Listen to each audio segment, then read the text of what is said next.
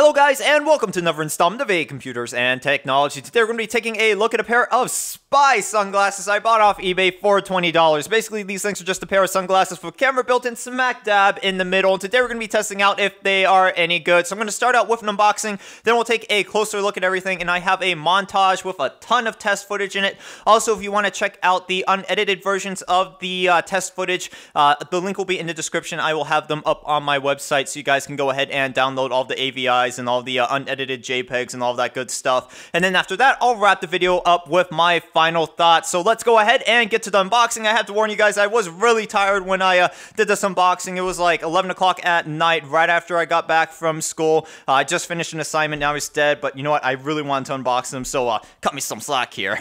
Oh man, guys, this is going to be another one of those unboxings where I am absolutely exhausted. It's the end of the day, it's been a long day, and just pardon me if I go all over the place with this, but I got this in the afternoon when I came home to grab some lunch. I saw it in the mail. I really wanted to take it out of the box, but unfortunately I didn't have time to. I'm not even sure what this is because I ordered a couple things off eBay and the tracking numbers are all, you know, wonky, and I have no idea what's going on regarding this. So this might be, you know, I'm not going to spoil it. Well, actually, it's already in the title. So this might be a pair of glasses with a camera built in, or it might be a something else. I don't want to spoil that either, so I'm gonna try not to spoil too much. Let's go ahead and open this up. I'm gonna make sure this is in the frame. It's just in one of those, you know, United States Postal Office bag things. I forget what they call these exactly. Does it say on the box what they call these? Oh, some kind of bag. I'm not gonna ramble on too long. All right. Okay, so these are the well, right here, HD video camera sunglasses. Excelvan, I guess, is the name. Just a generic Chinese product right there. Just one of your generic names. Once again, guys, I'm super tired, so give me a break here. I'm trying to think of stuff to say. I'm just like, oh, I want to open a box and then, you know, end this video and go to bed. So let's see if this thing arrived in one piece. So what exactly are we going to get here? Oh, it's in, there's a nice little carrying case in there, but there's a USB cable right here, so it's just USB to what looks like micro USB, and then the glasses themselves come in a nice little case. I didn't realize that when I bought it. And then there's directions right here. We're probably going to need these because the way you have to set these up is kind of complicated. There's like a sequence of the same button you have to push over and over again. So I'll definitely have to look into that to figure out how to work this. I'm going to take these out. It's in a nice plastic bag, all wrapped up. There's a little cleaning cloth. That's all nice. You know what? I thought these were going to feel ultra cheap. By the way, guys, I pulled these off eBay for 20 bucks, and, you know, they don't feel too bad. Now, they are incredibly light, and they do bend to my hands quite a bit. Wow, you know what? Now that I think of it, after I, you know, held these for a couple seconds, they are pretty light, and they do seem, you know, slightly cheap. But they're not as bad as I thought they would be. And that hole for the camera right here, that's where the camera is actually shooting out from, isn't too noticeable. I was afraid that'd be like really obvious because I want to use these for garage sales. I would like to put these on and just kind of walk around and check out all the products and take you guys with me. And, you know, it's really discreet. They look like sunglasses. It's really nice. So here are the sunglasses. Here's everything that came with the package. Yeah, I'm going to call it a night, guys, and then I'll finish this video over the weekend. As you can see, I just got done trying to do an unboxing with these glasses on, and it didn't really go too well. The camera in these tends to shoot a little bit high, so the whole time the box was way out of shot, and I just decided not to include it in this video clip. But now you can actually get a first look at the video and audio quality. The video quality, I went back and looked at it. It's actually pretty decent. Now, there is some noise, obviously, there, and there is some small artifacting here and there every once in a while. So it's not the clearest thing in the world, but it is decent for $20. Now, what I was doing an unboxing on, and I'm hoping this is actually coming up in the camera because now I'm like holding things up high so it actually makes it into the frame. But what I was actually doing the unboxing on was the Silicon Power 32GB SD card. So here's that 32GB micro SD card. Hopefully that's showing up in the camera frame. I'm about to swap this out into these glasses. I will have a review on this on my website. Not going to make a video, so if you want to check that out, link will be in the description. Here's a closer look at everything right here. We have the glasses, the user manual, the USB cable, the cleaning cloth, and the carrying case. I'm going to start out with the simplest thing here. Let's take a look at the cleaning cloth. It cleans the glasses. It's not going to tear apart in your hands. Gets the job done. End of story. Really don't have much else to say about that. USB cables, pretty much the same situation. You really can't go wrong with this, and they haven't. Plug it into your computer. It gets the job done. Transfer data, charges the glasses. All good. So move that to the side. That's A-okay. We have the user manual right here. This is a slightly different story. It gives you all the basic information that you need, like how to put an SD card into the glasses and how to actually start taking video and pictures, but that's really all it tells you. I'm not sure if you can actually change the video settings, as in change the resolution or change maybe the image resolution or frame rate, because once again, it doesn't say it in the manual. So if anyone knows if you can actually change the resolution of the video to maybe something like WVGA, I think that's 480 by 640 or something like that, go ahead and post a method in the comment section, or maybe a link to a better manual, because once again, this isn't giving you too much information. Gets the job done, but it doesn't give you all that other stuff that I would like to know about. So I'm going to move that to the side. Then we have the carrying case. This is probably the most solidly built thing here. This is going to keep your glasses safe, and it needs to keep your glasses safe because they are quite flimsy, despite what I said when I first took it out of the box. My opinion of these glasses has degraded just slightly since I have been using them for the past 3 days. You know, they're definitely on the cheaper side. They're not super cheap. They're not just going to randomly start, you know, disintegrating in your hands, but, you know, you can see they are pretty flimsy, and they are something you have to be careful with. I wasn't using the carrying case earlier. I had these in my backpack, and every time I would lean up against the wall, I would just freak out, because the first thing that came to mind was, oh God, I just crushed those glasses. And I looked in my backpack, and thank God they were all in one piece because I forgot the carrying case. But yeah, definitely something you have to be careful with. At this point, I'm just going to give you guys a quick demo on how to perform some basic tasks with these glasses. If you don't want to watch it, guess what? This is a video and you can skip through this part. I just thought it might be helpful to some people. So for charging, you could use pretty much any 5-volt source. These glasses don't actually come with a charger. They come with a cable, which in turn can use pretty much any 5-volt USB port. That means you could use a battery bank, the USB ports on your desktop or laptop, or a phone charger that outputs 5 volts. So we're going to plug it into my USB battery bank and then just plug it into the glasses, and voila, the glasses are charging as indicated by that red light right here.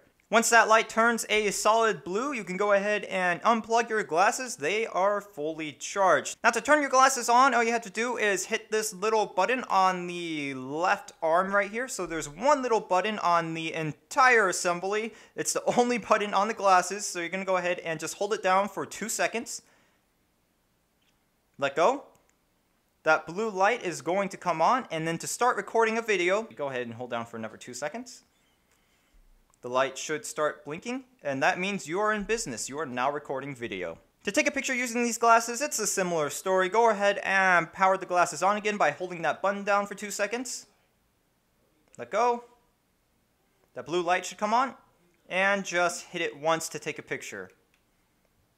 The blue light should blink. That means your picture has been taken. Once again, I'll show you guys again. Just hit it, let go, and there you go. We just snapped another photo. Now, you don't have to worry about powering these off on your own. They will auto shut off after 10 seconds without use. So that is a nice feature, actually, because I forget to turn stuff like this off all the time. Now for storage, you can use pretty much any micro SD card up to 32 gigabytes in size. Right here I have a 32 gigabyte silicon powered micro SD card in the glasses, and that is what I have been using to record footage. Now be careful with this, because once you put the SD card in, you really can't get it out. I've been struggling for the past 5 minutes to get this out because according to the manual, these glasses have 4 gigabytes of built-in flash, and I want to test that, and I can't test that while this micro SD card is in. But sorry guys, you know, these glasses have beaten me. I cannot remove the micro SD card, and I cannot tell you guys if it has 4 gigabytes of built-in memory. You know, I apologize, but it really got me here because I cannot oh my god, I cannot get that micro SD card out. So yeah, if you want your micro SD card back, you're gonna have to put some effort into that. So definitely be careful there. Once you put it in, you might not get it back. Right now, I just want to talk about a design aspect that may cause problems in the future. And yes, as you guys can see, I have the glasses on right now just so you guys could get a better idea of what exactly they're going to look like when someone has them on. I'm not going to talk about style too much because that's really a matter of your own opinion, but I do want to address this design aspect. So running from the camera in the front of the glasses to the module built into the arm right here is a ribbon cable. And yes, it does move with the arm. So after, opening and closing this a couple hundred times, that ribbon cable could wear down, and it might hinder your glasses useless because that ribbon cable could rupture. Now, is that horrible? No, you just have to be careful. I wouldn't suggest constantly opening and closing this. You might want to be a little bit cautious on how many times you actually open and close these arms. Some people were having issues extracting media from the glasses, and I'm not really sure why, because for me it was just plug and play. So all you have to do is plug the glasses into the USB port on your PC, which I am doing now. This flap is difficult at times to open, so I'm probably going to have to cut it right here. There we go, about time. Finally got it open, and we're going to plug in the glasses, and as you'll see, a dialog box will pop up prompting us to actually scan and fix the device for some reason, which I'm not sure why it's doing. It's like a false positive right there.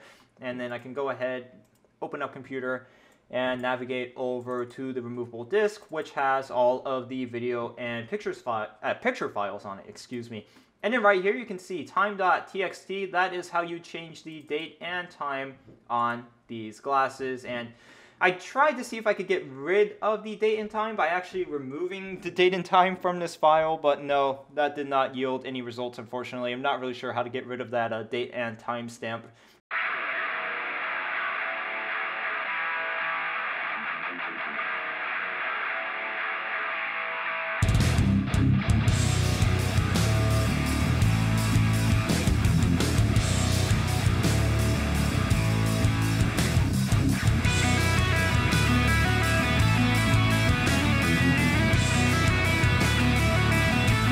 During this little driving montage at 720p, the video was very smooth. It's shooting close to, if not at, 30 frames per second. As you can see, currently image quality is nice and crisp. There's not too much noise or any sort of artifacting going on right now. That will change when we start to go in lower light conditions, but in the current conditions, video is actually looking really great.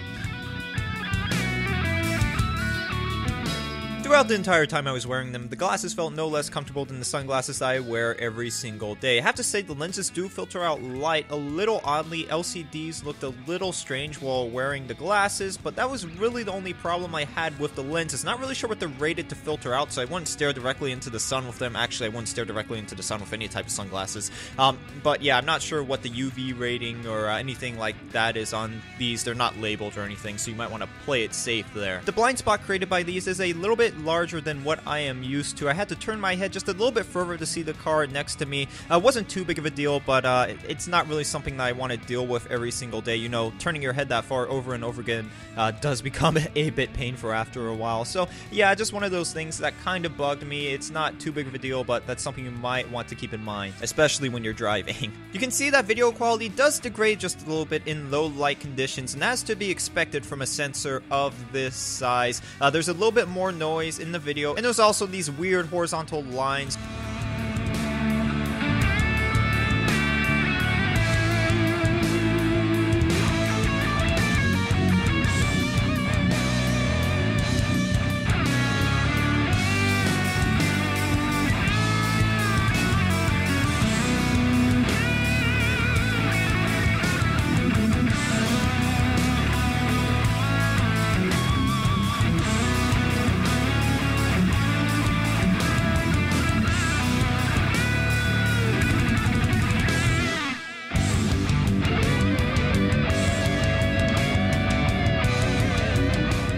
I was actually impressed with the battery life. I was able to film my commute to school. I filmed a little bit of footage on campus, and then I filmed like a fourth of my trip back. So in total, the battery lasted an hour and a half on a full charge.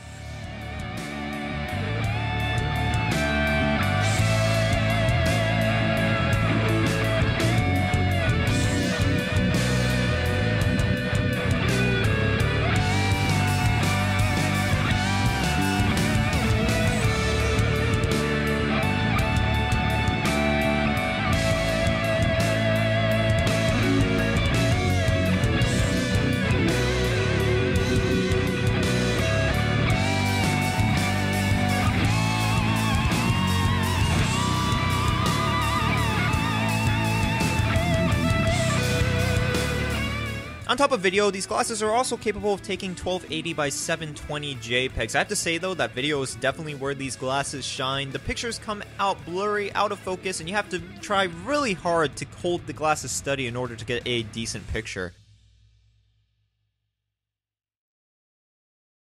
So there you go, these things did pretty well. Audio quality leaves a little bit to be desired, but besides that, I mean, everything else is okay, and image quality could be a bit better as well. It's really hard to hold these steady and get a clear image, so that was also something that I found difficult with these. The audio is listenable if you recorded someone's conversation with these, and I'm not saying you should record anyone's conversation with these, but if you did, you could actually play it back and hear what people are saying, but there's a lot of noise in the background with these. And if anyone has any leads on a better manual, please post a link in the comments section, because I have no idea. I really want to change some settings with this, but I'm not sure if you can, and if you can, I'm not sure how. So that's going to be about it for this little overview. If I left anything out, please feel free to leave a comment in the comments section. Don't forget to like this video, and of course, if you're not subscribed to my channel already, please do not forget to subscribe to my YouTube channel. I will see you guys in the next installment of AA Computers and Technology. If you want to support me, you can use my eBay and Amazon affiliate links in the description. The Patreon is up, and there's a couple other methods you can use to support me, like PayPal, and you can also buy me some coffee. That's up on my website if you want to check that out. That's what keeps this channel running, by the way. And anything else? No, I think that's going to be about it. So I think that's probably going to be the only video this week. I got a lot of stuff, or weekend, I got a lot of stuff going on, so don't really have time to get anything else out. I'll try, but I'm not promising anything. This is probably going to be the only video this weekend, so sorry guys. Usually I get 2 out. This weekend it's only going to be 1. So see you guys in the next installment of AA Computers and Technology next weekend.